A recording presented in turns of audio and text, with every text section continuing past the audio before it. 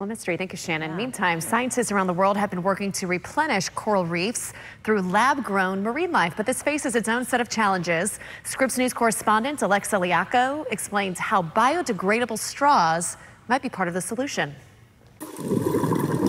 Deep under the water in South Florida, scientists are working to restore coral reefs. They've been growing new coral inside of a lab and then transplanting it into the ocean. But the problem is there are some hungry fish getting in the way. Meet the parrotfish. They resemble actual parrots with their beak-like mouths and bright colors. In some of the pictures, it even looks like they're smiling at you.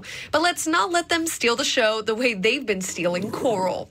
Hungry parrotfish have brought down survival rates of lab-grown coral to 40%. So the main thing that we've been working on is increasing that survival rate and allowing corals to get established and escape that window of increased interest from the parrotfish.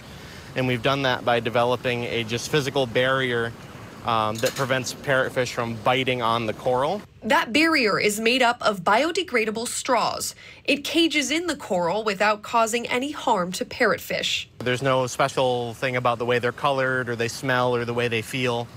It's just the parrotfish can't get through them, and then when they realize that, they leave the coral alone. Researchers say this has boosted survival rates of transplanted coral to more than 90%. While this idea of building a coral cage is simple, it's a technique that could help scientists around the world. I think there are a lot of people in the coral world that are excited for us and glad to see there's a solution. We're all a community rooting for each other, and I think there's a lot of excitement about this project. Alexa Liacco, Scripps News.